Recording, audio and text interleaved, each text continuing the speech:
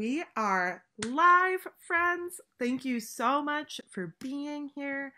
I am so glad to be talking tonight about one of my nearest and dearest programs with some near and dear friends here on the Zoom. I'm Ellen. I'm the programs director at the Hollywood Fringe Festival. My pronouns are she, her. I'm a white woman with brown hair and bangs, and I'm wearing a brown sweater and black tortoise patterned earrings. I'm in my bedroom, and I have a glowing pink wall behind me. I just want to say welcome to Hollywood Fringe 2021. This is our official kickoff event as we're preparing for an amazing festival. Woo woo! If you're coming in live from Facebook, just wanted to let you know quickly that I'm going to be making a bunch of announcements. And feel free to plop anything in the chat that you would like. We'll be monitoring the chat and sending it live to the Zoom room here. And for anybody here on Zoom with us, feel free to drop anything in the chat as well as we're talking. I'm going to make a bunch of announcements and also talk a bit about the program before we get started. But then I'll be stepping back and letting our amazing panelists, aka our committee members for this program, take the stage, virtual stage, and talk about their experiences, give some best practices, and go over some crucial parts of the application process. Whew, announcements first. About the Fringe. The Hollywood Fringe is an annual open access community-derived performing arts festival that usually takes place every June. This year, it'll take place in August. During the Hollywood Fringe, the arts infiltrates the Hollywood neighborhood in fully equipped theaters, parks, clubs, churches, restaurants, and other unexpected places. We host hundreds of productions by local, national, and international artists and companies and independent performers. Participation in the Hollywood Fringe is completely open and uncensored. We don't curate. By opening the gates to anyone with a vision, the festival is able to exhibit the most diverse and cutting-edge points of view the world has to offer. Additionally, by creating an environment where artists must self-produce their work, the Fringe motivates its participants to create a spirit of entrepreneurialism, I can't say that word, in the arts. Words. Finally, we're a nonprofit company. The festival gives 100% of box office revenue back to participating artists and venues. That's over $3.4 million since the inaugural festival in 2010. Recent announcement.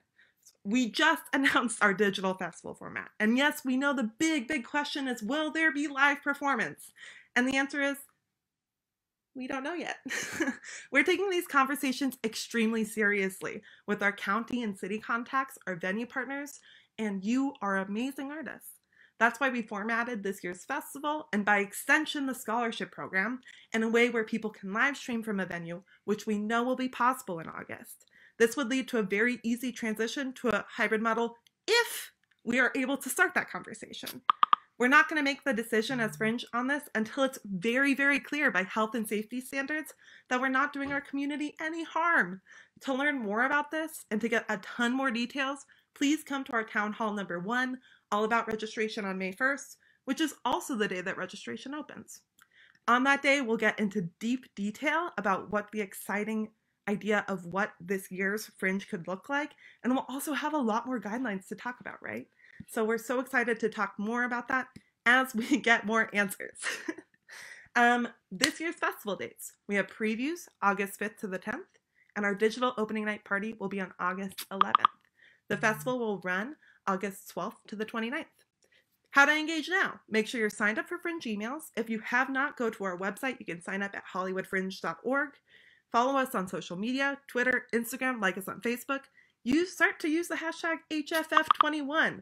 That's what we do every year to track all of the amazing things that are happening as we build up these 400 plus shows that perform with us every year. And if you have any questions at any time, please always email support@hollywoodfringe.org. The wizard behind the computer will answer your questions as soon as possible, or if not, send it to one of us who can answer them for you. Okay. Upcoming events.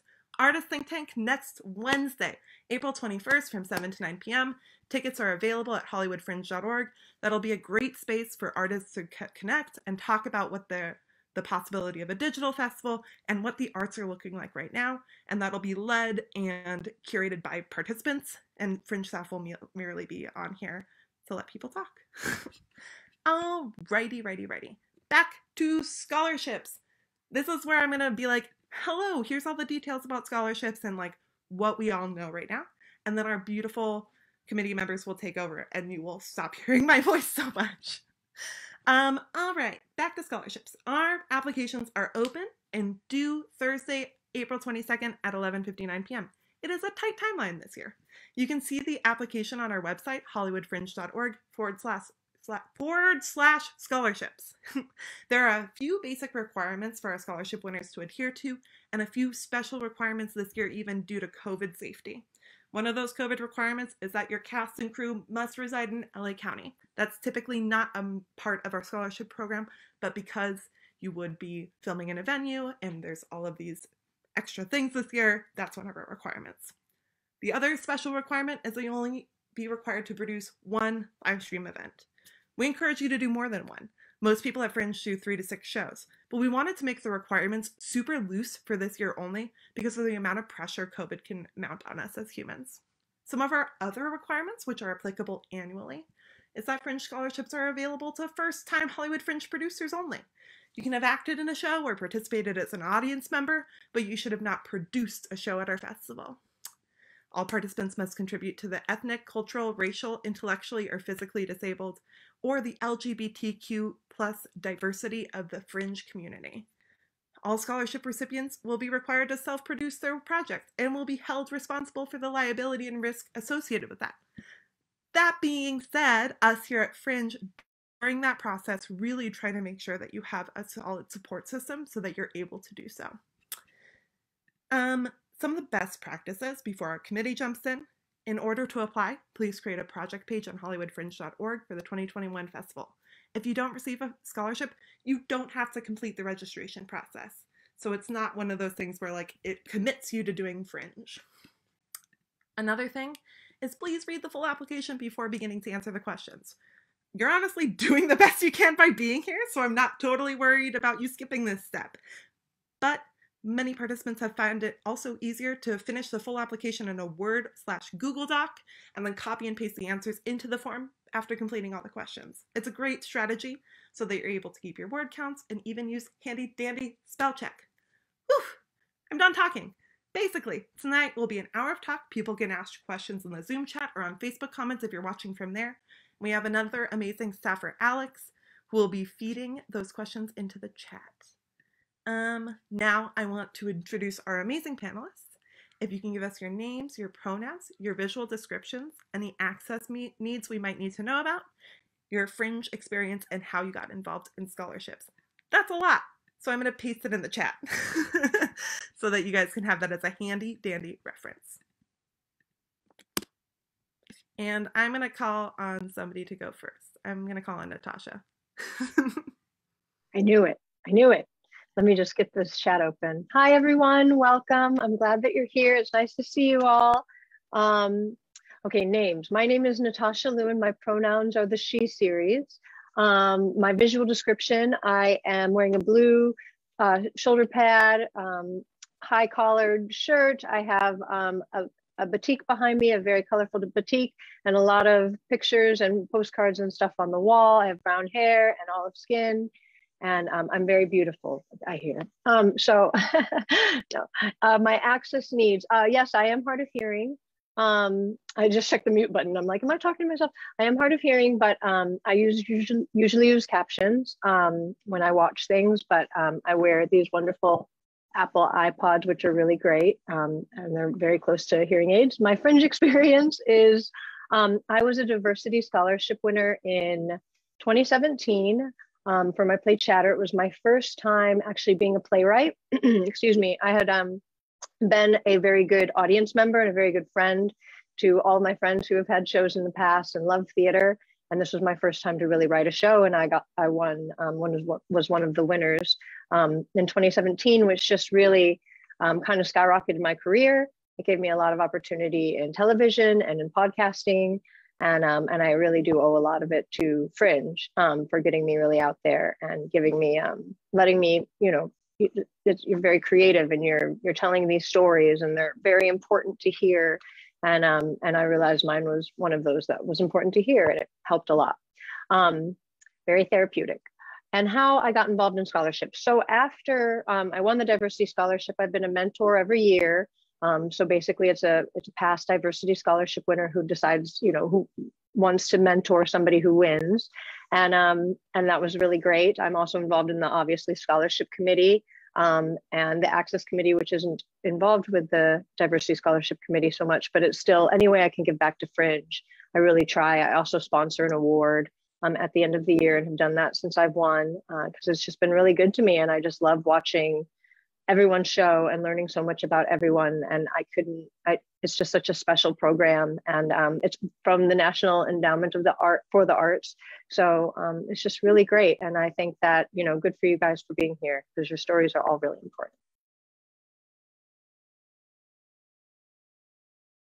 And should I pass? I'll pass to Shirley.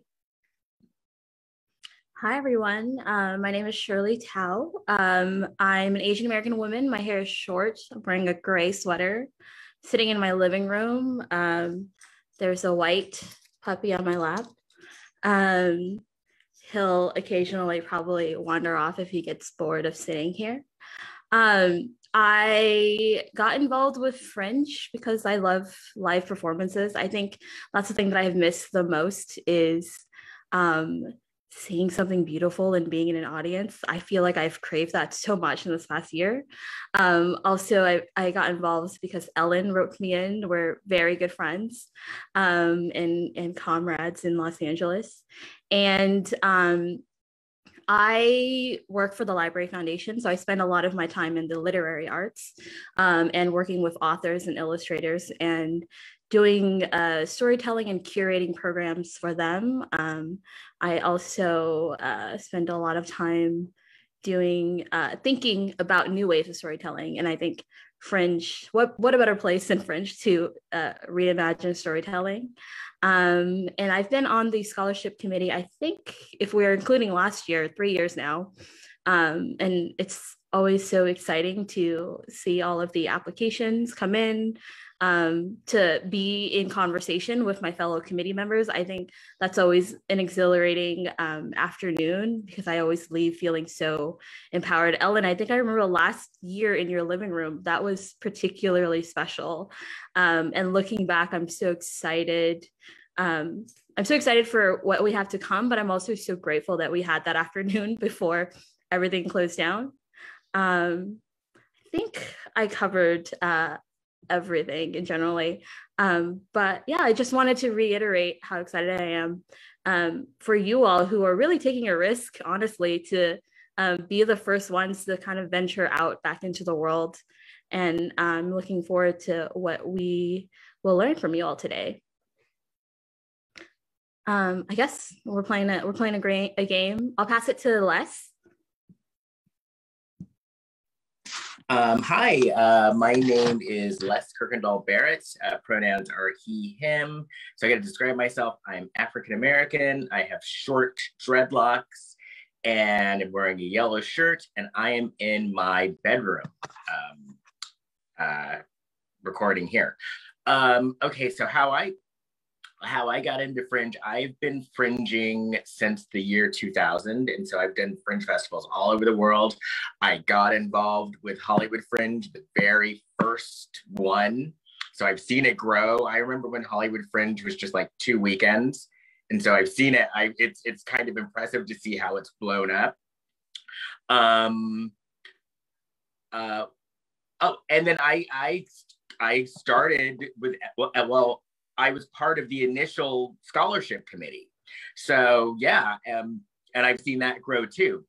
I took a few years off because my touring schedule got really busy. So I wasn't even in town for Fringe.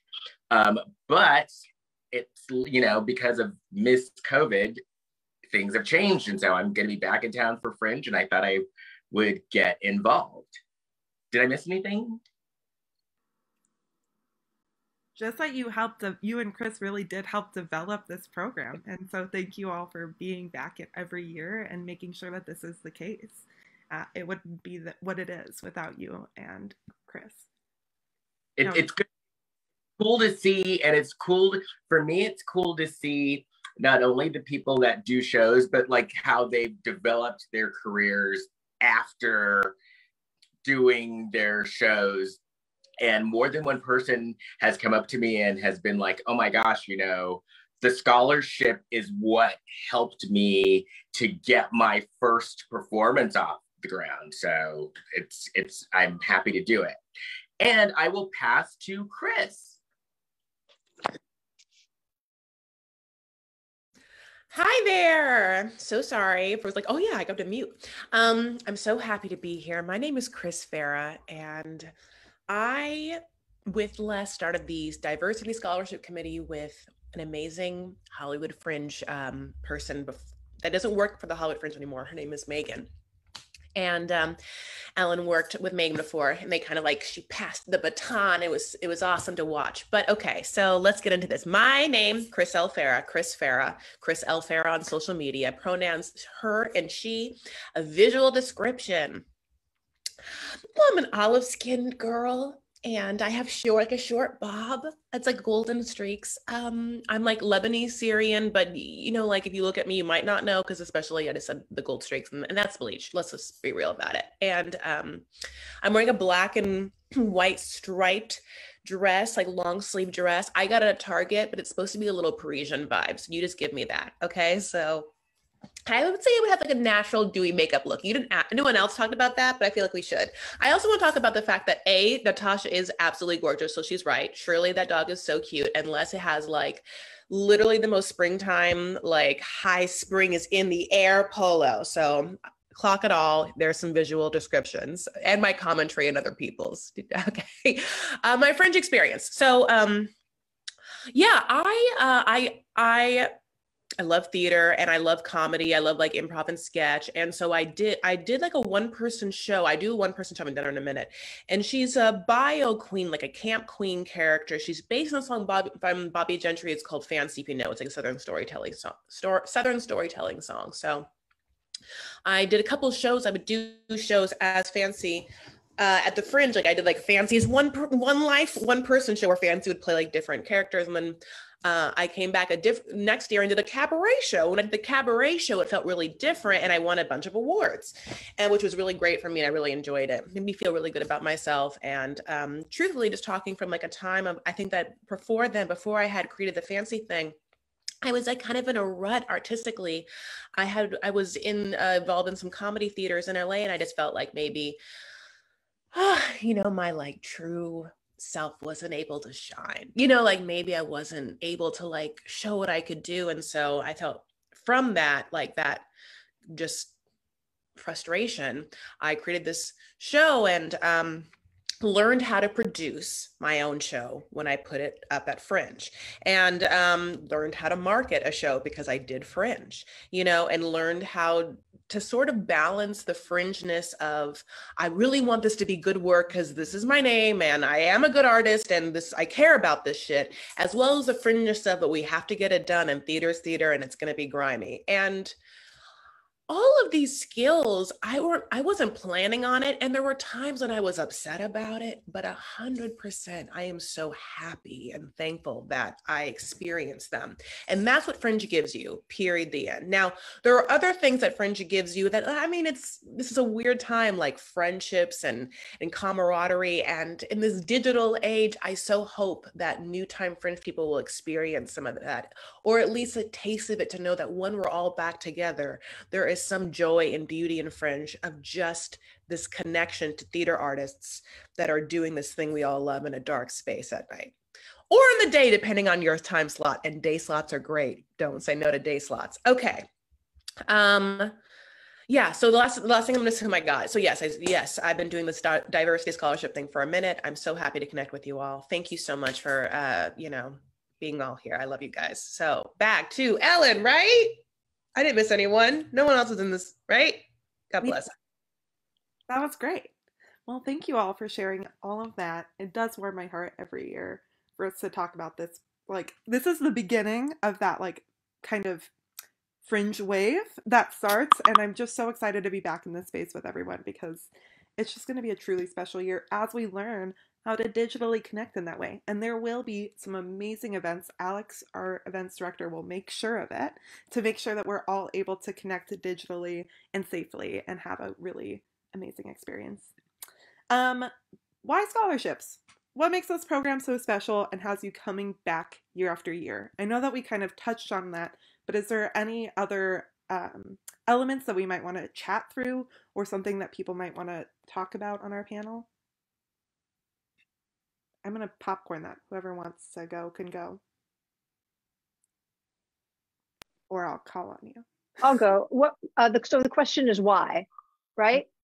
Why scholarships? Well, because diverse voices are important and they're crucial and they make all the difference in everything that happens in the world. But yet there aren't enough diverse stories. And so diversity can be gender, it can be sexual preference, it can be race, ethnicity, disability. I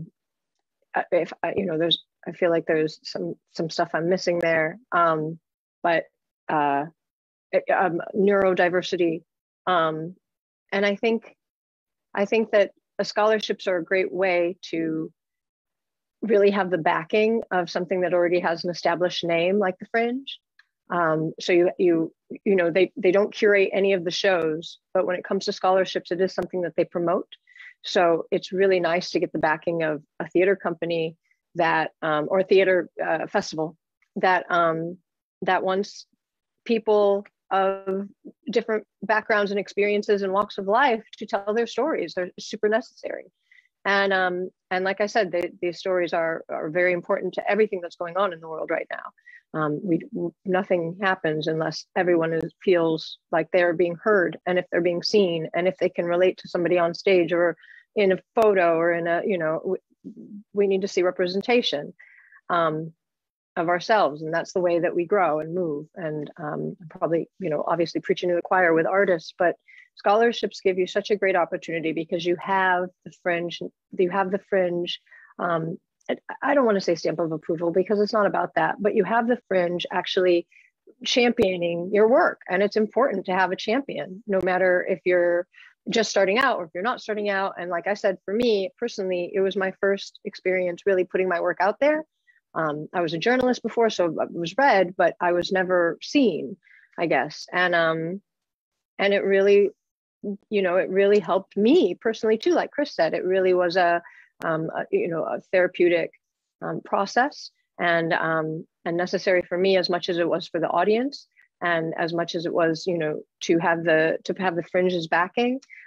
So I definitely say go for it. Like Ellen said, it's a really tough turnaround, the 22nd, but it's not terrible. And I think that if you're even, on the fence about it, just try, because you'll never ever regret it. You'll never regret it. I'll go next. So yeah, the thing is, it's like, diversity, especially now in this day and age, is extremely important. And so why a scholarship is important is because I've personally met people who the only reason why they didn't do the Fringe was literally because they didn't have the money to do it. Because let's face it, Fringe, the money does add up. In the past, I've seen people who have had to drop out of festivals, for example, because they didn't have the money to continue, or they didn't have the money for costumes and props. And so this is just a good way to give an opportunity to someone and to get a leg up. And it's just a shame when I talk to someone and it's literally the only reason they've had this idea or they have this show that they've written, and the only reason they aren't doing it is because of the money. And P.S., I have been blown away with some of the scholarship winners.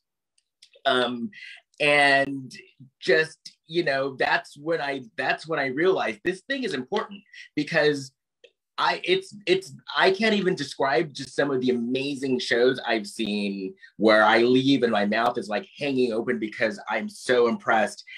And then realizing, hey, this is the only reason why this person could do this fantastic work, because of our scholarship. So yeah, that's all I've got. Can I say some things? I also want to specifically address, the exact same things we're talking about, the money, some added expenses. Here's the thing. In reality, besides your venue, you really don't, and your registration cost, which is a normal, like if you don't have the scholarship, this is just like a normal participant. Those are things you have to pay for, okay? Everything else is really about what you need and what you have and what you can make do. That is, so those things, now listen, you're gonna wanna have some more money to make postcards. That might be a got print order that is like $120. That $120 can be what you pay for if you have a friend that makes the poster for you. And if you find a fun way to like hand them out, but you also could pay someone to do it. And then you could spend some money on a publicist. Like everything is about relative what you have and what you need. You don't need to spend that much money. What you have to do is learn how to be smart and fringy. And when I say learn how to be smart and fringy, rule number 1, for instance, networking and connections are free. And you have to have the skills to be a good talker and to have those authentic connections. But that shit is free. That is free. Why connections are good? Because if you make a connection with someone, maybe you're like, hey, you're going to come see my show. I'll see your show. I'll send people your way if you want to be in my program. And that's just like free marketing. Maybe it's having someone that's doing another show do your box office for you for free. And then you do their box office free. You're not paying anyone to do it. Maybe you have a friend that can do a lighting board. I don't know or maybe you're just like, I literally need lights up, lights down. I mean, all of your expenses are choices you make as an artist. And that is to the greatest or the detriment yours. Now, I know that I want to spend money, and I understand that it's like easier to do so. But because of this digital fringe that we're talking about specifically this year, it might actually give you a great opportunity to be able to record something and have it for relatively little money. Because this is LA. You could record on anything. Like you have friends that have cameras. You have groups you're in that you can make a post about. Like, I think that I don't want money to set people back from creating art. There are ways to get around it. And I think that specifically this year could be your year. So don't say no to things. I would try and get into it and find a way out. I mean, that's what a hustler does. That's how people are ingenious. That's how people make strides, and yeah, so that's what I would say for that. Don't be scared about the money and have it stop you. Have it be a challenge that you get over. And again, this is not producing on Broadway. And Theater Row is great. I don't want to speak ill of Santa Monica Boulevard, but get it done. Don't like say no to yourself so fast. And yeah, try to get the scholarship because that would be a bunch of money. Oh. Let me hop in. I will say that I'm not particularly embedded in the same way some of the way these fine folks are, but what keeps me is exactly what Chris is talking about. It's because it's a little loose, it's a little ragtag, it's a little interesting. And like I mentioned earlier, that's what I want to experience this year. Like I want to experience something completely new. And I love reading through the scholarship applications because it feels like, a little bit like the work that I do in my day job, but like, it feels like discovery. It feels like, oh, this is like a fresh take on something, or this is a fresh voice, or like the production details in this application are very interesting to me. And honestly, like that's what we talk about when we meet up to discuss some of these things.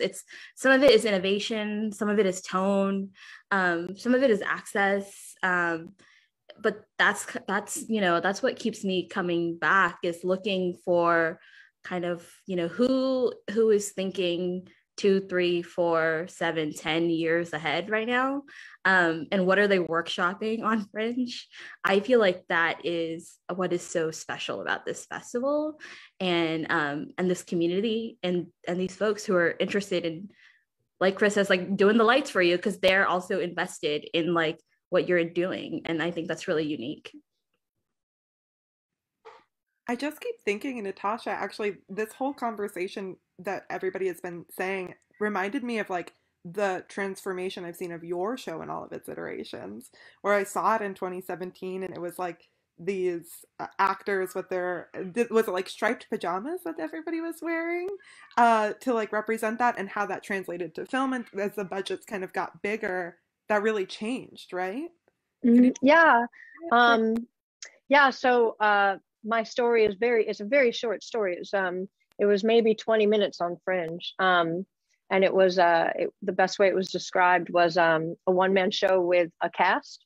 And so there were the voices of all the self-doubt that were actualized on stage, and she was going through the emotions of battling her inner self-conscious voices that we all have. And hers were very specific to her, which was sort of me, but was very specific to her, but we all have them. And you know, the suicide ideation that goes along with you know, self-doubt and all that. So anyway, after our show, I was approached by a producer who wanted to make it into a short, and I wasn't ready. Was very much opening, you know, coming out of the closet about a lot of things. And you know, and so I was very raw. And a year later, I ended up making this short film, and we were an Oscar qualifier in 2020. So, and that all came from Fringe. And you know, and now I'm actually transforming it into a novel. So it'll be, you know, Chatter the play, Chatter the short, Chatter the novel, and maybe beyond, because I feel like it's a story that doesn't go away. It hasn't gone away for me. It's still there. And and every couple of years, it's like, you know, the election, I need to, I need to purge. And so, yeah, there's been many development, you know, processes for me. And I hope that is what happens for, you know, all of you as well, is that your story doesn't just, even if it does live and stay on the stage, great, because it's what it needed to be when it was. But if it keeps breathing and living, I hope you can keep going and living with it, because that's what artistry is, right? We always go back to our first love, which is creating the story that really resonated with us. So hopefully the diversity scholarship will allow you to not only tell a story that needs to be told, that the world needs to hear, but maybe move forward in your own career still telling that story. You just never know. So yeah. I just want to address the comment in the chat, which is it possible to update your scholarship application or to review your application before the deadline? Unfortunately, no. Which the Google Forms is a little bit finicky. And it's something that we have thought about, like changing platforms, but because of the things that we needed to do, this platform works the best, which is why I would definitely suggest writing all of your questions into a Google Doc and using that to jump in before submitting it into the portal. That being said, if you have already submitted your answers and you're like, ooh, after this I want to do some more edits, please feel free to reach out to me or just submit another application. And that's totally fine. We will make sure that that more recently submitted application is the one reviewed. That being said, please don't submit 10 applications, because that might be like, but please feel free to like reach out and be like, ooh, this is the one that I want reviewed. Totally great. We will totally take that into consideration, and we know that that does happen. And again, if you have like issues going forward, please always feel free to reach out to support. We'll get back to you as soon as possible. But yeah, that would be my suggestion there. Before we move on, I wanted to, I'm going to pass it over to Chris to talk a little bit about the application process. And then we'll kind of dig into some of those application questions.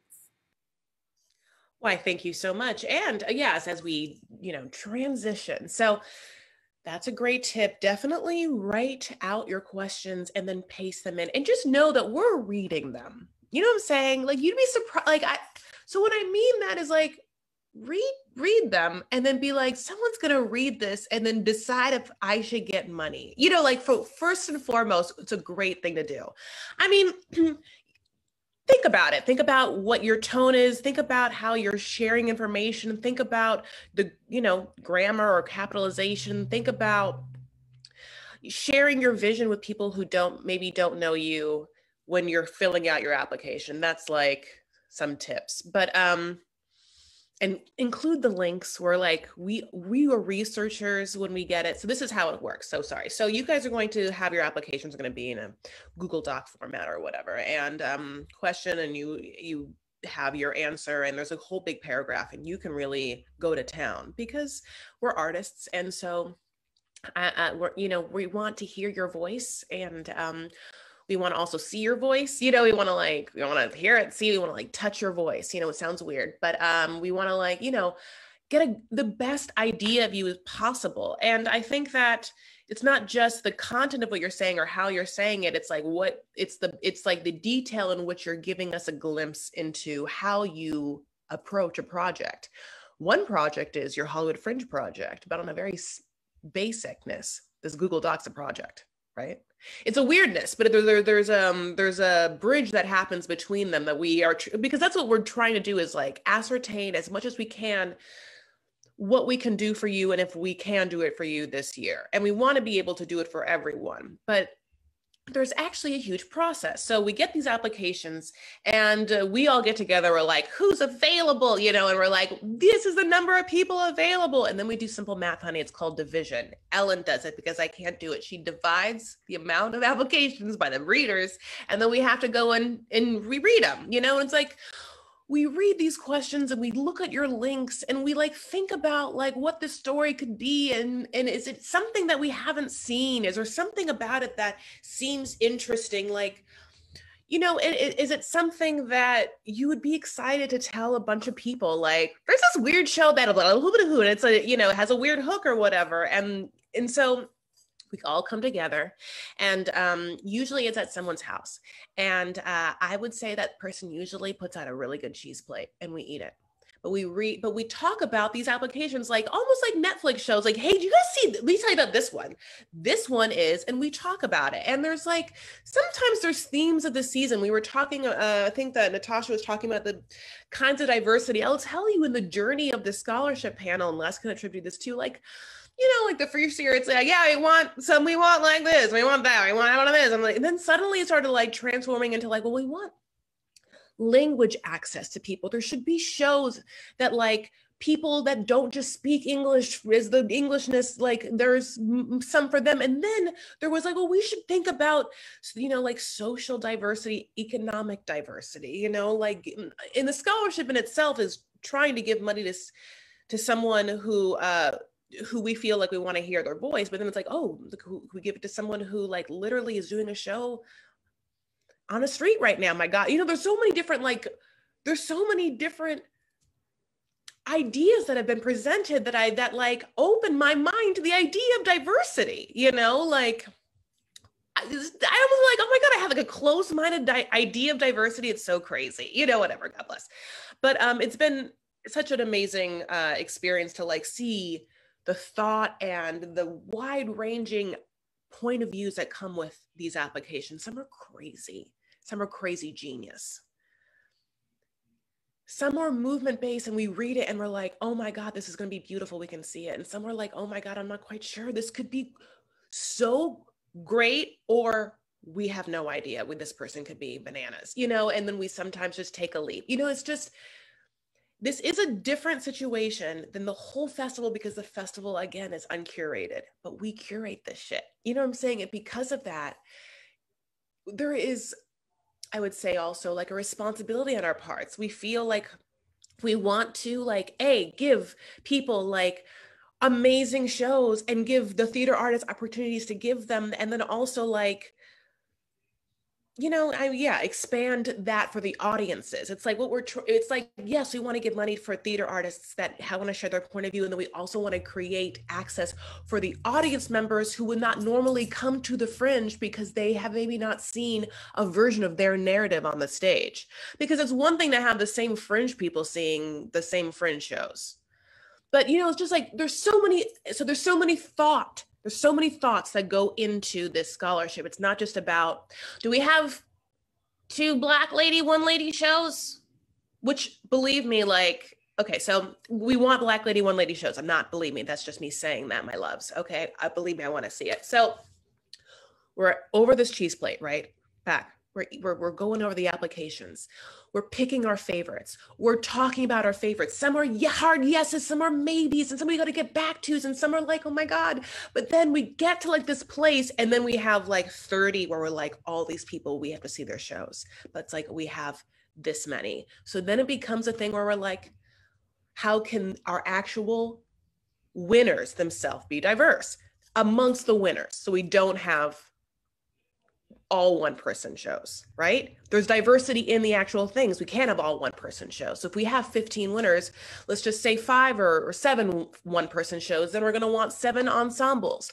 What if there's like 10 comedies? We were like, okay, we want some diversity of what the subject matter is or the tone. We want some diversity of something's movement. We want to have like a beautiful smorgasbord of like options where we're like, this is sort of our pick of the festival. Diversity's myversity. The winners of the diversity scholarship are the picks of the festival for me, period. Because nothing else is curated. Anyway, that's a personal opinion of me, Chris Farah, the one talking. And I don't want to make that everyone's thing. I'm just saying that that's me. Anyway, so now we are down to the nitty gritty. We are like arguing, okay, over like, well, this one's good and this one's good, but we have had this one, but what about this one? Have you seen the YouTube link? We pick up, I have laptops, we pull up the YouTube link, we all sit there, we're eating the cheese. We're like, oh my God, that's amazing. We're like, all right, fine, that one. And then we have our picks, and then we have to make 5 alternatives, and the alternatives are just as important as the picks. And some of us pray that people will drop out because our pick is one of the alternatives. That's how nitty gritty it gets, okay? By the way, historically speaking, if you're an alternative, you probably are gonna get a scholarship. Probably, maybe, because people have issues and people drop out and people's things go through, okay, truthfully. Then, honey, after all of that happens, Ellen then talks to the people that we picked. They say yes or no. All alternatives are maybe coming in, coming out, and then we announce them. And then from that moment, you get a mentor. You get a mentor, then you also commit to yourself in the Fringe. And by that means, we're not gonna just give you money for you to do your thing.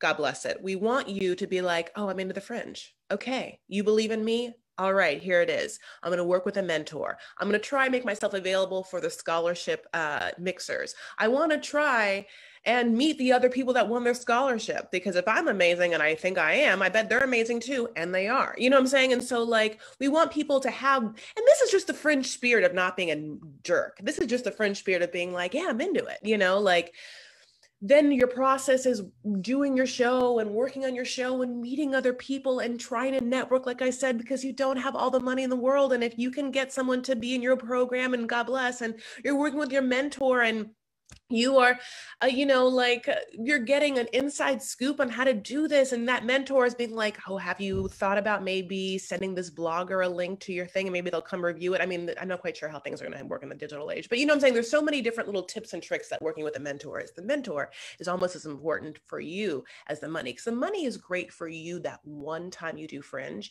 The mentor will give you shit forever, you know, like connections forever, whatever. And the way to do it well, you're Fringe the first time. So let's see, we have our scholarships, they're going well, they're winning, they're like, they're working on their stuff, they're working with their mentor, then they have their show. I mean, and they're the best parts of the Fringe. That's how this scholarship program works for me, truly. Like, I go see the scholarship shows the most I can. Like, we all have different little, like, you know, Natasha does the Access Committee, I think, with Les. You know, when the Fringe starts, I'm not mentoring this year. I get involved in the Fringe Femmes, which is the LAFPI, which is the Los Angeles Female Playwright Initiative. And I go see review shows as a little Fringe Femmes check-in. That's like my deal afterward, you know, and all these things I'm saying are just a bunch of like letters. But when you have some people in the know, like your mentor, or just say me, you can literally just tweet me and I'll tell you what I just said, you know, like on Instagram and Twitter or whatever, like you're just gonna like do the thing. So that's how it works. Did I miss anything? Did I talk too much? I miss cheese. I just wanted to ask a couple of questions for my chat. I also am really loving that both on Facebook and our chat here, there's a lot of cheese talk, and Royce Shockley, another part of our committee, would be really proud because Royce always brings up cheese whenever he's on any meetings. Natasha can attest to that. How complete does your work project dialogue need to be at the time the application is submitted? Can you still edit further between application and opening? Your piece itself, not the application. I'll jump on that. I didn't have it written at all. I just applied. And then when I won, I had to write a play. So yeah, I would say depends on you, right?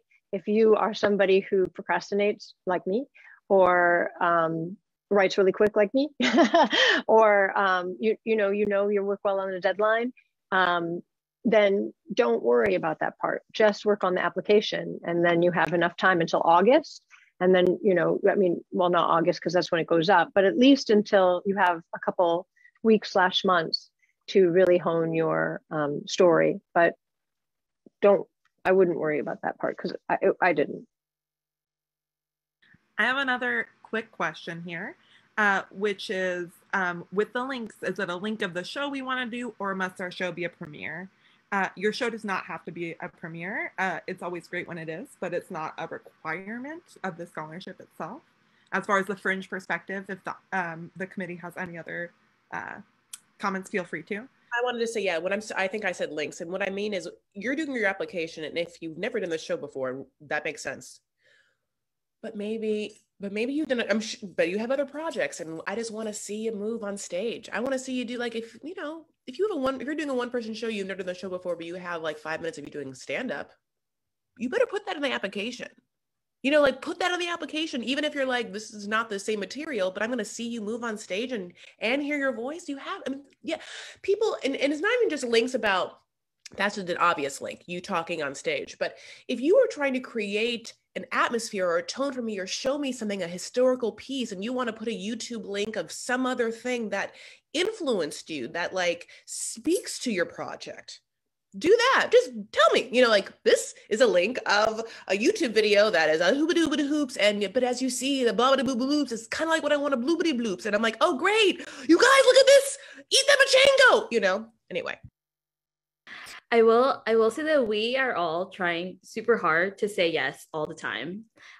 Hence the arguing, because there are applicants who I have fiercely advocated for who weren't even in my initial read pile. That was someone else's that I gleaned and stole from, because it's just, we are always trying the hardest to say yes. So the best thing you could do is give us as much information as possible to say yes to you, whether it's links to previous shows. Because I also will say that we all know how to use Google, and sometimes it might come down to that. We're just kind of like, we can't decide, and it's like, who has something up?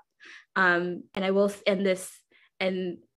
say that that's what I do in my day job too, where it's like, if I want to book an author for something and they don't have a contact me page, I just don't know what to do, and then I give up. And so it's like, don't make it difficult for us to say yes to you, because we're not coming from a place of malice or being like, we don't. I think that this community is the opposite of a scarcity mindset, where we are always working behind the scenes to open up more things to more people and to broaden our community. And so, yes, drop the links, drop the socials, drop the reels. We will watch them all. And who knows, it might, happen in between cheese plates while we are fiercely arguing with one another about one thing or another. And then also just to kind of bookend the earlier question about like, how complete does the work needs to be? I don't think it has to be complete at all, really. Again, like similar, it's like, it's more about like telling us about who you are, what the tone is, if you could communicate that, and the vision for the overall piece. Because I also think, I might be wrong, but there's still the mentorship element of this, right? We don't want to set you up to fail. That's what diversity and inclusion gets wrong, if they just tokenize someone and put them in the place with no infrastructure or support to make sure that they're successful. That's the opposite of what we want to do. And so if you have a show that's that has the potential to be really great, you're willing to put in the work and be in partnership and community with us, we make a similar commitment to make sure that your show succeeds, that your vision comes to life. And so as a noted procrastinator myself, like I understand where you're coming from. You're like, I don't have it done. I'm like, yeah, same. Like, but I know what I want it to be, you know? So we can hop into those application questions, because I think it's going to be so great to be able to like go through those and kind of put in some mindset of like, what are people really looking for, or what is our committee really looking for in those questions? I want to really quickly address some chat questions from Facebook. In terms of runtime, what's the runtime range? 1 act, full length, etc. Chris popped in and said, whatever your project runtime calls for is all cool, which is very true. But to give you some perspective as far as like what Fringe like runtimes typically look like, it's about 60 minutes as like the average Fringe show. And people do account for that when it comes to like, I'm gonna run from show to show. That being said, in a digital context, I think that is actually even more important, just because people do have that Zoom burnout, that digital burnout. And that's something that we've been like really considering. Just to let you know, you don't have to put your runtime in the application. So that's a decision that you can artistically make. If you're like, I want to do Fringe and I want to be able to, you know, expand this for my larger stage and have a different version for Fringe. So please know that that's the case. And we have all, like, we've been talking a lot about like all of that, there's this support system, and one of those biggest support systems is going to be our panels, where we have other people who have won awards at Fringe and gone on to do incredible things come back and share their expertise with you and be in community with you and be like, this is how I did it. And then you're like, I'm going to follow that rule and break that one, because there's no rules at Fringe other than don't be a jerk and follow our code of conduct. Like, you have to be really a part, like willing and down to be a part of the community and to support each other as much as people are willing to support you. If it's a one-person show, definitely, I think it should be 45 to 50 minutes. That's sorry. When I wanted to say, your show is your show. If you're doing a musical, an ensemble musical, honey, that could be 2 hours. I mean, God bless it. It's going to be like a prime time slot, 2-hour thing. But if you're doing a one-person show, I would suggest having it be 45 minutes to 50 top. And the reason why is, yes, because people in real life, in real Fringe going, they do have a back-to-back thing. And if your show is at the complex, they might have a 3 o'clock and a 2 o'clock show. So if you're doing a one-person show, this is one-person shows only. And or if you have a show that you can make 45 minutes to 50 minutes, I would consider doing so, because I think it actually fits nicely. Why I think it should be less than an hour is because you actually need time to get in and out, and people want to like move from what, like, so you'll give people 10 minutes to get out and go to the next show. This is specifically also, if you're a one-person show, no one can really stand anyone on stage, honey, not even me, and I'm great on stage. No one can stand anyone for that long. Come on. Okay. So just wanted to clarify that. I love you. I also wanted to clarify too, because of COVID, there are like considerations as to cast size, a little bit more than normal.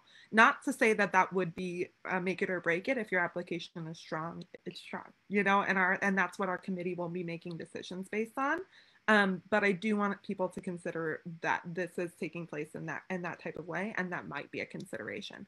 So think about, is it going to translate well to a live stream event, and how would it be the best version of itself in that light? So I just wanted to name that because it popped into my head as a feedback piece that we had gotten. And let's jump into that application. So you have a bunch of things that you have to agree to at the beginning, like, I have read the form and I'm agreeing to all the requirements. I'm the primary producer of this project. My collaborators and I reside in Los Angeles County. If selected, I agree to attend Hollywood Fringe office hours and one scholarship-specific Fringe cabaret. Thank you, Bella Luna, our cabaret director, for hosting the most amazing, beautiful night where we get to feature all of our amazing scholarships at once. Then you're going to put your name, your email address, your phone number, these basic things. We probably won't call you, but it's just in case we have like questions or qualifying things that we need to get a hold of you. It's just great to have that as an alternative, but most of our communication's done via email. So make sure that that's right. Have you been involved with a Hollywood Fringe Festival before? Yes, as a performer. Yes, as a writer or director. Those are great. Yes, as a producer. You cannot have produced at our festival before. So it's kind of a trick question. Just letting you know that we also will verify that in some way. We'll make sure that that's knowledgeable. So there are other opportunities coming for people who have produced before, just like tease that. Hollywood Fringe project page. That question's required. If you have not made a project page, please make one by adding an account at hollywoodfringe.org, then it's selecting out a project. Again, you don't have to register that. Just put making the project so that we can visualize what that would look like on the site. And there's some questions that you can answer there. And that way we can also look into your page and see if you've done anything at Fringe before, things like that. Quick note, if you guys want to be able to look at the application as the scholarship committee is going over the application, you can go to hollywoodfringe.org/scholarships with an S at the end, and you can go ahead and see the application live as we're going through it. I wanted you to see their lovely faces, so that's what we're doing at this moment. You have the project title. Have you finished writing your production? Again, not necessary, but it's just information for people. Like, are you close? Are you not? That kind of thing. Project title, what category best defines your production? Again, not really a consideration for the committee, but it is as far as like having variety within the program. This is what our first question is for our amazing committee members to weigh in on, is please provide a description of the artistic production you plan to perform at the 2021 Hollywood Fringe Festival. Please include any noteworthy visual content. What is this question? Why is it there? What are we considering? I'll drop it in the chat.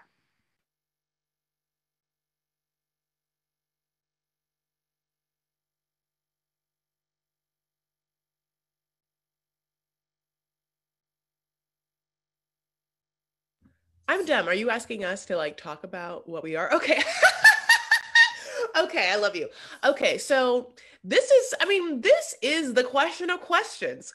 Why are you here? You know, this is like, what is your thing? You know, and so this is a theater artist's questionnaire, right? And this is the log line. This is the crux of it. What do you want to do here? What are you doing here? And the way you answer it is like, should be authentic to you. I think it should have and I don't want to say this like Hollywoodness of like a log line, but it should have this sense of like a passion behind it. There's a reason why, you know, like there's a reason why this story has to happen and why this is like so scripty, why I'm the perfect person to do it. But the same of like, what is it and what is your connection to it? And can I feel the fire behind you telling me about it? Because the fire either will mean A, it will actually get done, or B, there's a chance it'll be inspired, you know, because you sound inspired. So, I mean, yes, tell me what you're going to do, but also make it interesting. And also please include any noteworthy visual content. This is what I'm talking about, where like, if you don't have a crystal clear idea, if maybe you're like inspired by this crazy documentary you saw, or this song that is like playing through and it can like, okay, let's just talk about this is great. If this is me and talking about Fancy, which is the show I told you about. I am going to do I'm going to create a character that from a song we all know, Bobby Gentry's Fancy, which is a Southern storytelling song about a pole country girl turned highfalutin prostitute, who then at the end of this like very long song gives a whole stanza of like feminist theory and how she made it in such a world that like inspired me so much. My mother used to actually sing it to me on guitar while I was a baby and also inside her tummy. And the weird thing is the actual story of the song is about how a mother teaches her daughter how to be a prostitute. Now, I'm not a prostitute, honey, but no problem with sex workers. I love it. Unless you think, theater artists, could be maybe, back in the day, prostitution. But this is all here and there. But what if I was to say, this is the project I'm doing, and this is my personal, my personal motto behind it is it's my love letter to females and the struggle females have had to happen and the way that we have endured and we have to deal with judgment that we have on us. But in the end, we survive, whatever. And so this is me really freeballing, but I hope that you would A, kind of have an idea of what my show is, but also B, be like, this girl is fired up on doing it, you know? And it's like, give us that. Give us both those things, a clear as you can idea of what you are trying to do. And by clear, it doesn't have to be fleshed out, but you should have a crystallized idea of at least what you are trying to accomplish, what that is, why you were the person to do it, and why you are into doing it. So, and look, you even, and you can give us as much content as you want, as many links as you want. You can give us pictures or whatever you want, right? Yeah, they can do whatever they can give us. They can drop in there your way of trying to paint your show for us in this dumb Google Doc, you know, but give yourself the opportunity to do so, because we're going to read everything we can. We're going to click on every link. Next question, Ellen. Yeah, there's a specific place to place links, or if you want to like add any photos or things like that, you'll have to place it as a link because you can't upload to this weird document. But what you can do is give like a link to a PDF, which people have done, and put that in our links section, just as like a FYI. Does anybody else have anything about that one? It's 500 words, so it's like a kind of like your bread and butter part of the application. And our next one, please feel free to respond to either the last question or this upcoming one, which is please provide a brief description of the theme or message you plan to convey through your production, your 50 word max description of that. I know Natasha's going to jump in on that one because that was a big thing that Natasha had wanted to hear in the application for sure. Yeah, and 50 words, that's really good. This is about why you should basically win the scholarship. Like, what makes your show diverse? What makes it different? What makes your story need to be told? And in 50 words, that's not a whole lot of words. I think that you can really convey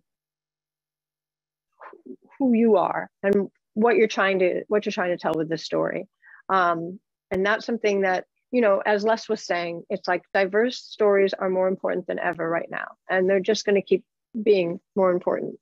And so if you're going to win a diversity scholarship, tell us how your experience with whatever, artistry, creativity, life, background, anything, whatever it is that makes you, that makes you diverse, that makes you, your voice need to be heard. I want to know, I want to feel like this story, I have to see this story.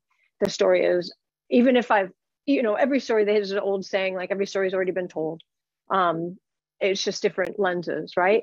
And I don't know if I truly believe that. I think that not every story at all has been told. So tell me about you, tell me about this story, or tell me about why this story needs to be made, and really move me. 50 words is not a lot of words. So, you know, there's this old like screenplay technique or you know, in television where you're doing, you know, there's slug line, interior, whatever, bedroom, you know, day, and then they're trying to describe it and they just use 3 words, 3 adjectives, period, you know, 70s decor, smoky, and dank, or whatever it might be. But it's essentially giving us that feeling, eliciting that emotion of why we need to see it, why we need to feel it, and why we need to give you the diversity scholarship. And then our next question, which I'm also dropping in the chat, is please describe how your project's content and cast may contribute to the ethnic, cultural, racial, mentally or physically disabled, or LGBTQ+ diversity of the Fringe community. And I think cast is kind of a key word here as well, because I remember last year we read this question over and over, and so many people hadn't put in their cast if they had an ensemble. They had just talked about themselves, right? That was something that came up so often in last year's deliberation. But I'd love to hear from a committee member, Shirley or Les or anybody else who has any thoughts about that question. Well, what I would like to say about this one is don't try to get over on us. Like, you know, we have a Black person in our cast and have like a 20 white person cast and one black person. Just make sure it's a diversity scholarship. Make sure you fit the criteria, because we will find out. We will totally find out, you know, and you'd be surprised. And the only reason I'm saying this is you'd be surprised how many people try to get over on us with this one. You know, don't you agree, Ellen? People try it all the time, you know. I'm a white woman, and that's happened a bunch. There's like, but remember the lady that was like, I'm gonna tell a story. It was like a white lady telling a story of like, I am so sorry. It was just like, yeah, I'm sorry. There's been craziness. I want to cry. I'm laughing so much. Anyway, I love you, Les. Why did I jump in? Yes, Les. No, it's true. But yeah, you know, like this one woman, I'm a white woman, I'm going to write about the Black experience. That's why I needed to scare. And it's like, no. So that's just with this, it's pretty cut and dry. It's pretty cut and dry. Just make sure that you are, you know, you fit into the criteria. Just make sure you fit in the criteria. Right. It's not the quota is not the only thing we're looking at, but we all got Google again. Like, it's not like you can't, because also like we all live in this world. Most of us have been doing this for a couple of years. We know what to look for. But I will say also, like, what we are looking for in terms of like casting specifically is like, that's where the story also matters. You can't just have like extras who are your people or who are your quota. Like, we're looking meaningfully at the types of stories that you're telling, who your cast members are, how they're reflecting that community or serving the story. It's not just like, oh, I want this scholarship, so I'm gonna fill in, you know, my extras with X, Y, or Z. Again, we're not idiots, and like most of these folks have produced many shows before. They know what it's like, and yes, those are usually the ones that are part of the conversation over the cheese plate that go out like in the first round, because it feels like, first of all, it feels disingenuous and it feels like they are pulling the wool and ill-intentioned, and it's frankly insulting as a committee member who is, again, it's a great cheese plate, but it is a lot of our time, you know what I mean? Like, and we're like, all right, like I could be sleeping in, honestly, on this Saturday afternoon. And so yes to that. But those are the things that we also think about. And if you are the person who is submitting the application, to really think about your positionality in that, right? And like what you are doing to uplift either like diverse voices, producers, production, cast, like what are you doing to do? And you know, you don't have to like explicitly say it in your your application. Sorry, I'm reviewing other things right now in my other life. And then also like how is this story serving them? And it's not just kind of like you know, white writer director telling like an oppressive narrative and winning all the accolades and nobody else is uplifted through that, right? Like those are things that we I can pretty much guarantee all of our committee members have a pretty strong sensor for. We're like, oh, okay, we know exactly what this is. And so I would encourage you to think deeply and intentionally about the purpose that your show is also serving. And then, yeah, like who your cast members are, and not just to tokenize them, because that honestly feels shitty as well. Because like, I would agree with Chris that the shows that we choose are really good. Like they're really good.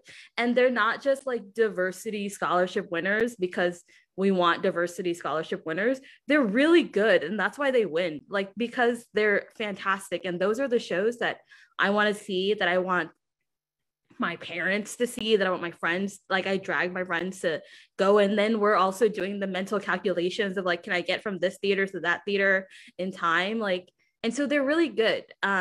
It's not, we don't just pick, you know, mediocre shows because they have a diverse cast. Like, you know, that's not what we do here. I don't know if that made any sense, but Well, like I just this type of conversation, like to me, like I'm a community organizer by trade, and so that triggers like conversations about power for me, that I'm like, all right, let's really think about who has power, where, how we're utilizing it, how are we empowering other people, and who's actually making decisions in a production, a cast, a crew, a story. Anyways, sorry, I will for now. I was just going to say, you know, I believe that all of the shows are amazing and beautiful and are wonderfully, they've been wonderfully picked, and I have no regrets. Well, you know, there are some things that slip through the cracks, but there are a couple shows where the writing was better in the application than the delivery, and I'll be honest. And so please make sure that if this is something that you really, really want to do, and you're a great writer, and you know you win, you know, congratulations. But please follow through in listening to your mentor and listening. You're taking the time to meet people from Fringe and going to the Twitter chats and doing the work to ensure that you have a beautiful and wonderful show that we saw on the page, because they all are terrific shows, and I'm very glad to see all of them, but some of them did not have the follow through, and that's really disappointing. And so, you know, if you all win, and hopefully you all will, just remember that the application is wonderful for right now, and focus your attention on it. And then once you get it, to focus all your attention on your show and really put the best show that you can. It's not about getting all the people to watch it. It's not about the viewership. It's about you. So just remember that you have a great story to tell. Convey that information. You know why we need to see it, who you are. You know why it's important to now, to ever, forever, and then really, you know, show up and show out. I just wanted, that made me think this program is not a one-time opportunity for people too. This program is an essential part of the Fringe infrastructure, and it's not going away. So I think that that's really important to name. Also with capacity, as people are going through some of the toughest years that we've had to face in a while. I mean, maybe that's a little bit of an opinion, but it has been a very tough couple of years. And I just want to name that, and that it's not going away. And that if you feel that your capacity is too low, please keep in contact and keep going. As long as you don't produce a show, and you will be able to apply again. And that goes for people who have applied in the past and not gotten it. You are welcome to apply again at any point, as long as you haven't produced a show at the Hollywood Fringe. But you could have acted or anything like that. I just think that's important to say. Our next question on the application is, can you speak to the importance of diversity in a festival like the Fringe? And how do you believe your production will add to the need for equitable theater? And that's a new question this year. And I know that Natasha had come up with that question. And so I wonder if Natasha could take on that first thought about that question. Yeah, theater has been, you know, historically white for a very long time. And it's tough, you know, it's tough. It has been the tokenism, it has been the token cast, it has, and anybody who comes from a theater background knows that, you know, it's tough to be in theater, and it's the options are few and far between already. And then when you're a diverse character, you have to wait for someone to write for a diverse character to get you that audition. Well, why can't your lead character, you know, why can't anyone, why does everyone have to just, why is the default white, apparently, you know, essentially. So with theater, to make it more equitable, we have to constantly ask these questions. Who are the creators? Who are helping other people? The playwrights, the producers, the directors, the stage, everybody, you know, rise up. So when it comes to this question, it was really important to me to just keep hitting that diversity factor, because it really matters. And like I said, you know, I left off a bunch. Age is diversity, gender is diversity, or you know, however, you know, you want to be, if you consider gender even a category. You're who you are, and obviously we're all here because we're diverse and in many different ways. So who you are, how are you going to help change theater? Who are you going to hire? How are you going to, what is your production going to create to the larger whole of diverse theater, and to break that stereotype of, rich white people in furs going to experience Broadway? And what does that matter? Why theater should be accessible to all, starting from birth to whatever age, whatever, again, financial diversity, economic diversity. So how are you contributing? How is this show going to impact the ability to make theater accessible to everyone? It's very important, and it's something that really matters to me. I'm sure it matters to everyone here, but especially because it is really hard to see yourself, sometimes, and, understand somebody who's telling that story. And that's why, books are very equitable, but theater still has a really long way to go. So. I just want to say, because there'll be people that will answer this question like this. This is Natasha's being really nice.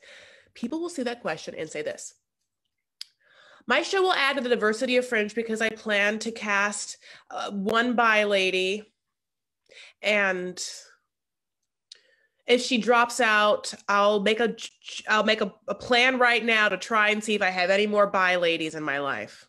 Like, or I'm being very, very rudimentary, but we will get people to be like, oh, my plan is that I'm going, that the other producer, it's not that you have to talk exactly about all the struggles of the one thing that you think you're going to embody for us in the diversity thing. It's not that we're asking you to bear the brunt of all of that, but at the same time, the pendulum will swing and people will be like, oh, I plan to have 1/4 of my cast be diverse. So that'll speak to the diversity of the festival. It's like, oh, okay, cool.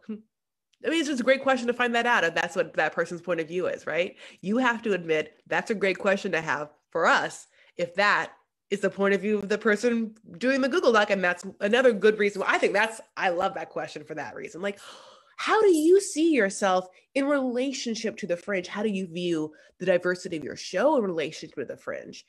How does it add to it? Or, what do you think your addition to it is? But anyway, so that's another way to view that question. It's a really good filter for us. Our next question is, how will this scholarship specifically support your production needs? So we're talking about money. It's 200 words max.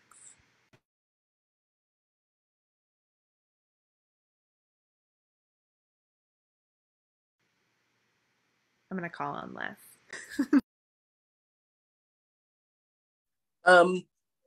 I basically have a plan. Then that's, have, even if the show, it hasn't been written yet, have a plan, because you're selling yourself to us basically. And you're telling us, how you're going to use this money. And one of our biggest things is we really are doing this to help someone. And so we really want to make sure that we're actually helping someone get a leg up. Once again, don't try to get over on us. Some people who actually have the means apply. We will find out. We will. So yeah, have a plan. And then our next question is, what is your target audiences for your performance? How do you plan to reach out to these targeted groups and encourage them to come to your performance? Please provide details. 200 words max.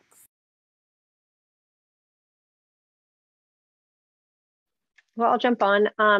So it's different with COVID. Back in the day, you would say, I would go to all this and I'd give postcards and I'll meet everybody and then I'll show up at these schools and give a talk. And but now it's all digital. And like Ellen said, there's a lot of digital burnout. So, you know, the whole thing about Fringe, and even the title of Fringe, is about on the outside, right? You're thinking outside, you're on the outskirts. So, you know, this is a very interesting way to promote. Anybody can see your show. Normally you have to be in Los Angeles, and particularly Hollywood, to be able to go to a Fringe show. But now you can have somebody all the way across the end of the world see your show. So think creatively. How can I get people from X, Y, or Z to come see my show? What, you know, for my show, we partnered with the American Foundation of Suicide Prevention, and we donated a portion of the box office, and we let them speak before or after the show, after usually, after only. And you know, we had kind of a built-in, baked-in audience already there. But that's because we went out and sought that connection. But you know, it can be anything. It can be partnering with another company or with a nonprofit, or it can be talking to schools, or it can be social media, but broader, you know, more than just, oh, I'm going to advertise on Facebook. You want to hear, well, what are you targeting? Who's your ideal audience for this, and why? And it can be, you know, as big as you want it to be. It doesn't have to be, you know, you setting yourself in a box of limits. Think big, you know, think on the fringe, you know, think on the fringe side of things. And I think that will benefit you in this question. Just to keep moving along here, do you have any live stream experience? This question will not determine your eligibility. That's very specific. It's not going to change anything. There's going to be venues who are fully equipped, and others that will let you make those creative decisions. So there's a lot of availability depending on where you're at. It's just a question for us to read that temperature. So don't worry, and you could be completely honest there. It's not going to make it or break it for us. Another thing is going to be actually down below, one question below that. I'm going to skip one question for a second, but how many people do you foresee being involved on your project team, director, stage manager, etc.? Cast size, do any of these overlap? How many people would you need to be on site for filming? Again, it's going to be more about figuring out, would this be able to participate in a live stream setting? So just getting you to start thinking of those challenges, as if you're a musical or there's these other elements, what that's going to really have to look like. And if you can prove that you're thinking about that, that will, I think, speak volumes as to your availability to participate in a time like this. Whoa, so interesting. I wanted to drop this next question in the chat, which is, what works have inspired you as a theater artist? Please list 1 to 3 examples and how they have affected your practice. 200 words max. Could somebody speak to that? Maybe Shirley, maybe somebody hasn't spoken. So this question really, again, gives us insight more into who you are. Like, you know, if you're looking at the canon of your work, like, what does your work speak to? What is it influenced by, or what are you in conversation with? Because again, like, we only have a Google Forms to go off of. But if you could give us context about what your work is inspiring, or yeah, what is it looking forward to? I think that gives us more a bigger, more complete picture, honestly, of who you are. And it should be reflected, I think, in other pieces of your application. You'd be like, oh, okay, like what they answered in, 1, 3, and 7, like also is the same. Like, I can see that in these other works. But I will also say, like, if you name drop a show, we will, again, look it up if we're not already familiar. And if it's like a copycat, we'll be like, well, I don't know if we need to see this again, if it's already something that is already influential or something like that. So it is a double-edged kind of a sword with that question. I don't know if anyone else has any other experience reading that question, but that's usually my experience when I'm looking at the answers to that one. And don't be afraid. Don't feel like you have to conform, or don't feel that you have to, put in a mainstream artist or be this cookie cutter person. Honestly, the more avant-garde, the better. If it sounds crazy, 9 out of 10, you're going to be in the running, because that's a big part of Fringe, is taking risks. You know, people come to Fringe to see shows that they haven't seen before. You know, if you're going to do Pippin, I can go to the Amundsen and see Pippin, you know? So yeah, don't feel that you have to conform to any sort of rules or any, you know, when it comes to picking out your influences. And I love that it doesn't even have to be theater works necessarily. Something that kind of got brought up. It can be anything that has inspired you. And we've seen people answer that in so many different ways. The next question is, this is where you drop your links. Do you have any links that you'd like to share with the committee? Web hosted video, website, etc. And that's where you can also drop a link to a PDF that might have some photographs of your show, or we've had people drop in so many different media links there. Does anybody want to speak to that?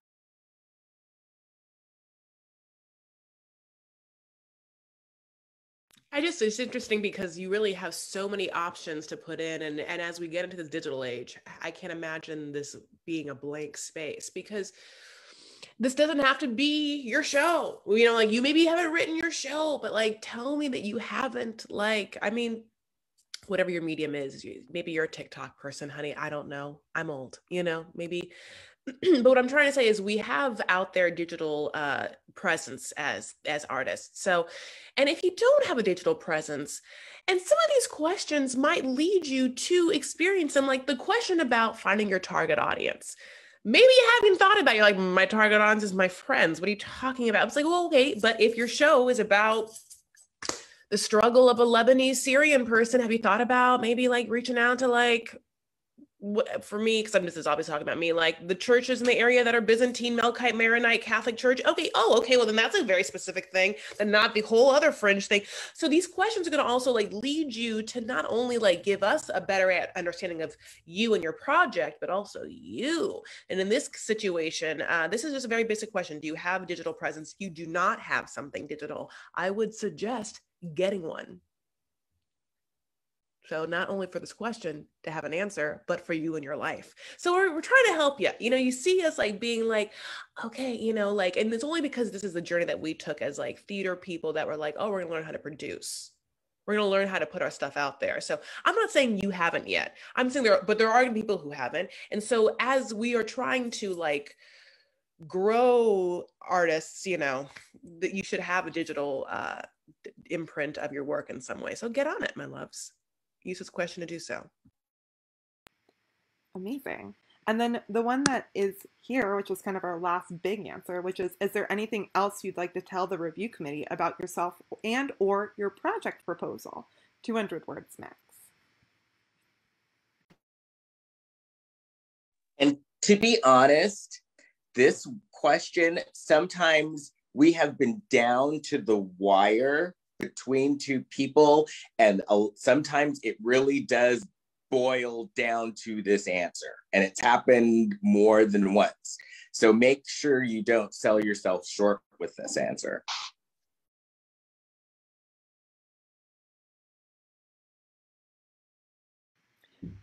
Absolutely. And then I just wanted to also say there was a comment that really stood out to me, which is from us, our Hollywood Fringe, of course. But it stood out to me because it made me think. Speaking of digital presence, or like with digital festival, the global reach of a digital festival is really important. And feel free to name that in your application too when you're talking about any of the audiences, because it doesn't just have to be local at this moment. You can reach out so globally. It's so cool. And let me tell you, so this past year, I was scheduled to do a bunch of Fringe festivals, you know, because of COVID. They had to cancel them, but a lot of them went digital.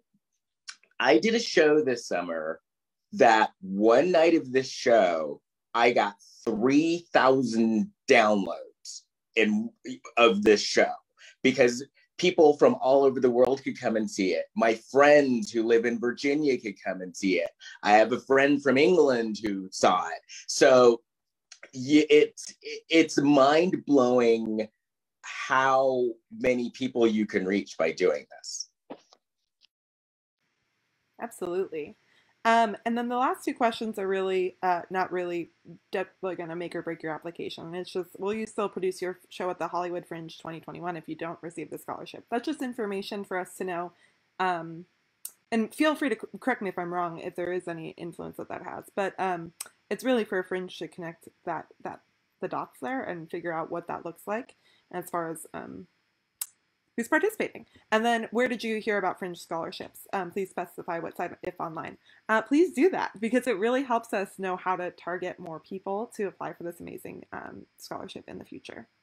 And we will have time for tons of questions right now. So please feel free to drop any questions in the chat right now. If you have questions and you need them to be like an email answer, the email answer is going to be support@hollywoodfringe.org. When it comes to answering more like curatorial questions, I would definitely ask that now, because that's more going to help you with like, my application isn't submitting. Is this where I do things? But if you have something that's like, is this okay? I would definitely more ask that in this space. Because our committee isn't going to be reviewing the support at hollywoodfringe.org. That's more of our organization helping things through. That being said, please feel free to reach out with any information you might have. Yeah. Do we have any questions here live that we want to address? And if not, we'll go into some last minute tips and tricks for this application process. While we're waiting for any last minute questions, some last minute tips or tricks or things that you might want to re-emphasize or think that they haven't gone. Feel free to unmute, and Diana, you can ask your question right now. Okay. Hi, thank you so much. This has been so informative. Just for clarification, if we want to redo the application, how do we let you know which one? Just let you, will you know by the date, or how does that work? Absolutely. I just want to confirm that the question is that when will you guys know about the applications being accepted or denied? But no, actually it was because I applied too soon and I want to do another one. So, actually I just switched my emails. It will be under a different email. So, that would be cool. And awesome, back on. Thank you guys. And may I add, just a quick for your languaging, if you could just also include the deaf community. The deaf community does often feel separate from the disabled community. So in the future, if that's something you may want to consider in your application and stuff. Thank you so much for that feedback, Diana. I'm absolutely going to make that note right now, and I really appreciate it. And feel free to email us about that, about making sure that your application is updated. That'd be totally something that we can work out. Okay, thank you so much. And then I see another question right here, which is how many applications will be selected? 15. This year we're doing 15 applicants, and also our 2020 winners were not able to perform, and they'll be continuing on to this program. So it's like a super program where we'll have like 25 scholarships all as this major cohort, which will be a really exciting opportunity for y'all to cross promote. So I'm really excited for that. Hi, Stevie Mack here. Got a quick question. I signed up at Hollywood Fringe for my one-man show, and it was saying register, because you had to register before you could apply for the scholarship. But everything I was filling out and saw was referring to the 2020 Fringe. I was like, well, what? So what's up with that? That's my question. Oh, absolutely. That's because we're still working that out. We're a small ragtag team. Just to let you know how the Fringe operates, we are actually updating that right now this week for our registration to open. So this will always happen with the Fringe, because we are always operating our scholarship program earlier than our registrations open for the new year. So it's actually like an early submission, but the questions remain pretty much the same. It's just that we want that project page built. You don't have to answer anything further than that first page. I guess one more question was, I'd already got a response from a theater, and I went to check out the theater. I met with the owner, And, while we were sitting there talking, I was all gung-ho about going. I'm like, yeah, I can see this happening. And then he said, and by the way, because of COVID, they're only allowing us so far to have 15% capacity, but hopefully around the Fringe, it'll be up to 30 or more. And then my whole audience capacity thing started dwindling. And so I guess the more important point of this Fringe is the streaming. Yeah, absolutely. As of right now, for the Fringe specific performances, we're doing a live stream festival. There's 3 registration types, and we are going to have a whole panel all about this to kind of dive a little bit deeper, because it's still in flux as we're getting information from the health department, from the city and county, from our venue partners.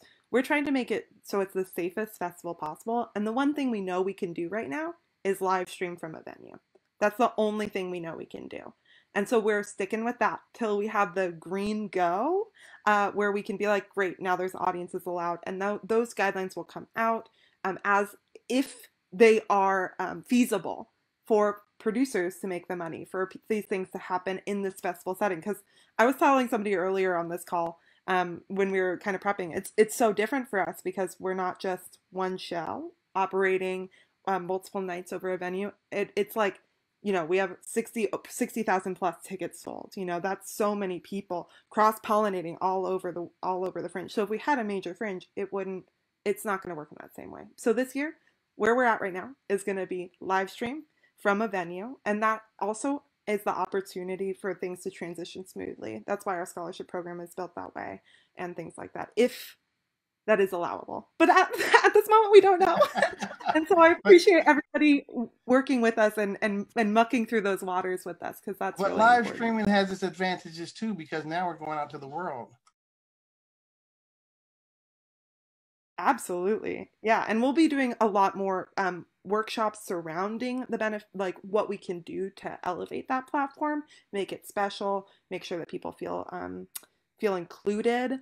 And that will definitely be a part of the ethos of what we're trying to produce this year. So we always do these workshops, which is like how to produce your Fringe show, how to budget, how to do all these things.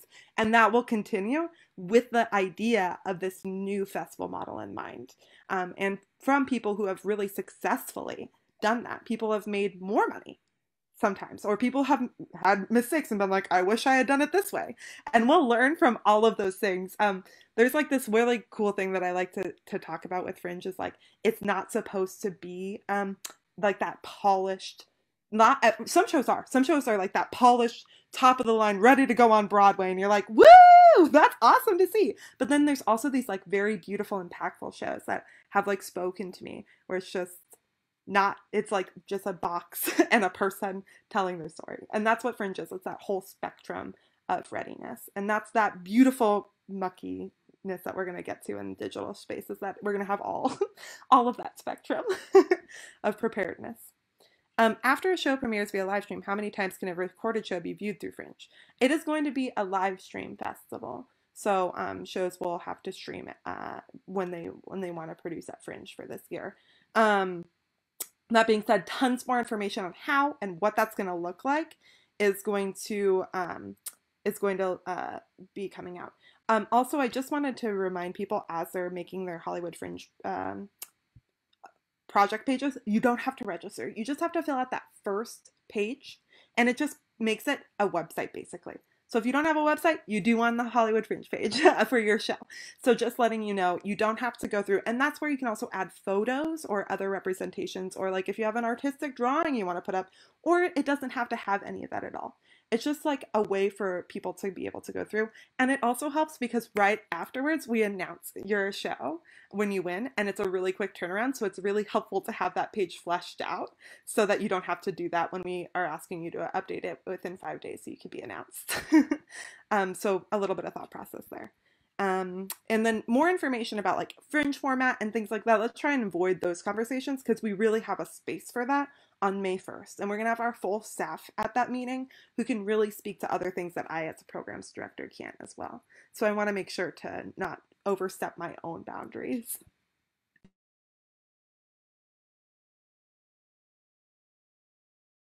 Alex, do we have any more questions from Facebook?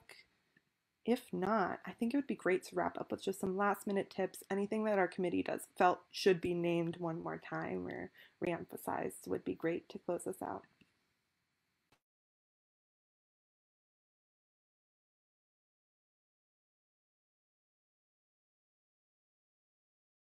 I'm just so thankful you guys are all here, and whether you do the show, your show this year or next year, you know, it's great to see people like excited about getting back in the world and into theater. And we're gonna do what we have to do this time, and we're gonna like, but the show must go on, as they say. And what we're doing here is we're sharing our voices and we're making it happen. And it's really exciting. And I can't wait to connect with you guys in real life. And I'm so thankful for the Hollywood Fringe, you know, because they really have been so flexible over the past 2 years. I mean, when we're talking about live streaming, it's because like last year, like they didn't want to not have a festival. Like they kept trying not to have a festival. You know, it was heartbreaking to be like, it's going to happen. No, it's in November. It's going to happen in November. You know, it's like, I think it's so nice to like just be able to talk about this stuff. And I know, I just want to say this, as a theater artist, maybe you've had like a hard time this past year. Maybe there's a lot of ways to have dealt with this, right? There's people that like,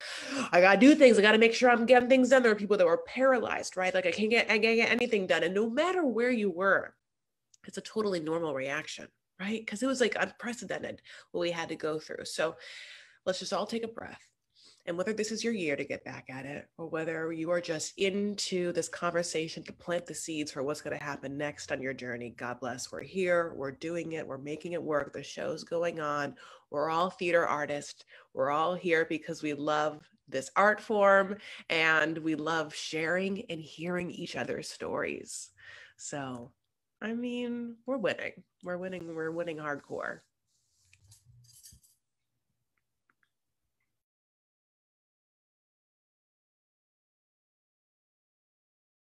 Any other last minute tips or tricks? Otherwise, I'm going to launch into a million different announcements. Yeah, do me a favor. Just do your whole Hollywood Fringe page. I'm sorry. Like we were saying, like, oh, yeah, like just make sure the title, like do your whole Fringe page, just like you would your Google Doc. We want to say this, make a good application that we're going to want to read that's full of information, right? And at the same time, I would say, yeah, do your Hollywood Fringe page, because if we go to it and we already told you we have a lot of things to click over the cheese plate, why wouldn't you have your Hollywood Fringe page filled out? That just seems like, you know, this seems logical. Like we go to a Fringe page and it feels like this person put no thought into it and the application already is somewhat vague. And then we have this other application that was obviously thought out and considerately written out and has a Fringe page of someone who obviously wants to put on a show. That's how we're going to pick. Hear me also say this. If you're not someone who's technically advanced, or you're not someone who writes really well, then I guarantee someone in your life is waiting for you to just ask, to be like, can I have some eyes on this? What do you think? For someone who's not involved in my show and for someone who maybe doesn't know everything that's in my head, will you read this and see if my words make sense to you? What a great thing. And that person reads it, you know, just like take these steps for you. People are sitting home and waiting for things to do right now. I think that's what's happening for all. We're waiting for things to do. No, I mean, that's not it. But, you know, we're reading things, make sure things are fleshed out, and, you know, lead with your heart, because we can feel it, you know, like I'm feeling your energies as I'm watching you now, like Lorinda and like Diane. I'm like, you know, I'm here. I'm like, you're giving me things already I'm feeling, you know, Stevie. And like, I can't wait to read your words when you're talking about things that you're passionate about, you know, so I'm so excited. This is really a great night. I love Ellen so much. Look at that smiley ass, pink ass, purpley light behind her with her highlighter just like blinking on the cheekbones. Look at this woman. So flattered over here. Oh my gosh. Any last words, Shirley, Natasha? I think Les said the word risk, and I think that's a really great way to put it. Take the risk, be different, be yourself, you know, really put yourself out there. You know, that's what we're looking for. That's what's going to stand out. And then we're going to pass it on and be like, oh my gosh, you guys have to read this. And we really do discuss it. And like Lorinda said, not all of us can eat the cheese plate, myself included, but it really is a beautiful, wonderful, we don't just, you know, we really take our time, and so should you. You know, we really take our time, we really put our hearts into it, and so should you. So I think that, you know, just like, I love that word risk, just be brave. It's scary. People are going to read these words. You're a first time producer, obviously with Fringe, or whomever's going to be writing the application. But we want that. That's what we crave so much, so much. So yeah, thanks for being here, and we really look forward to reading. Like we've already got like the names. I see the names, so they're already embedded.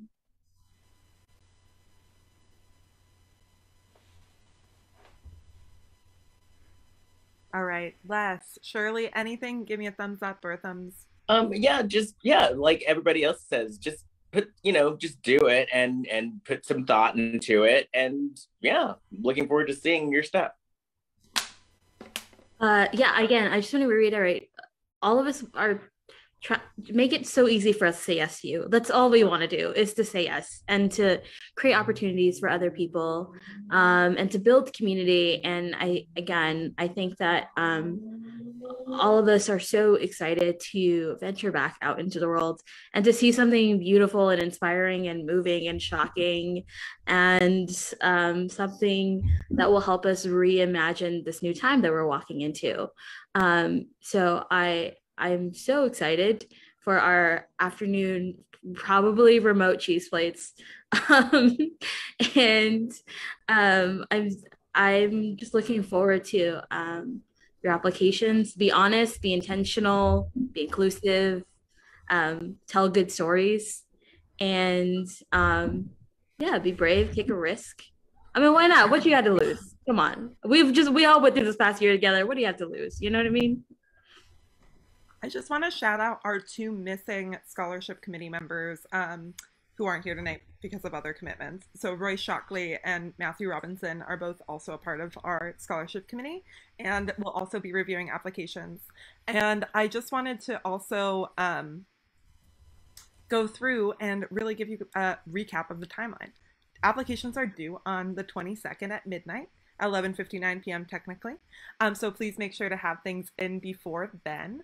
And you can find that application at hollywoodfringe.org/scholarships. Before I go through a couple more announcements, I want to shout out the amazing staff that we have on this call and on our Facebook Live. And so Alex Prem, our events director, thank you so much for always taking these questions right now from the Facebook and putting them into the chat here and answering questions on both platforms.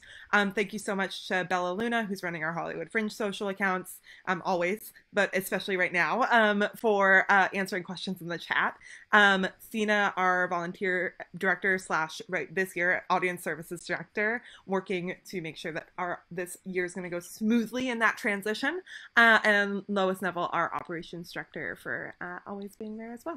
And again, I'm Ellen, our programs director. I look forward to seeing you guys on so many screens this year, because I will literally be everywhere. So if you need a friend, please always feel like you can reach out to me.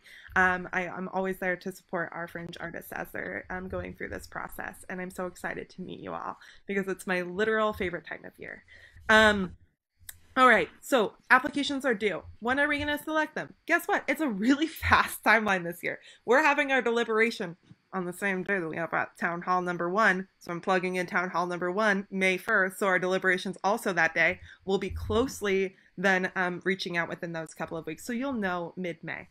So just letting you know about that. It's a fast timeline, and that'll give you plenty of time to go to our venue panel, which will happen, where all of our venues will talk about the options that they are offering this year, what that's going to look like, help you shape that. Then we'll have our marketing and budget panels. Then we'll have our community building panels. And then we'll have all these beautiful networking events where people get to connect with each other and cross promote together. And then we'll have this raucous Fringe, where we'll have amazing sellout shows, and I'm so excited to see what that's going to look like. Again, this year's festival dates are August 5th through the 10th is our previews. Our digital opening night party is going to be August 11th. And Festival 2021 is August 12th to the 29th.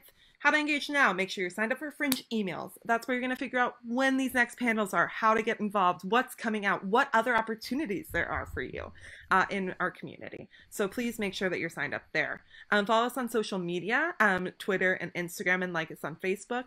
Use that hashtag HFF21. It's crazy that we're going to start. The events for this year, by the way, are in the evening, daytime. It depends on the day. We try to avoid, those normal work hours, but also so many of us are in service positions in theater and have those like weekend jobs. So we really try to vary the times that they're available. And also anything that has like information like this is recorded and kept for posterity, which is also something that I would love. If you're like, what is Fringe? And I really want to get to know what this festival looks like.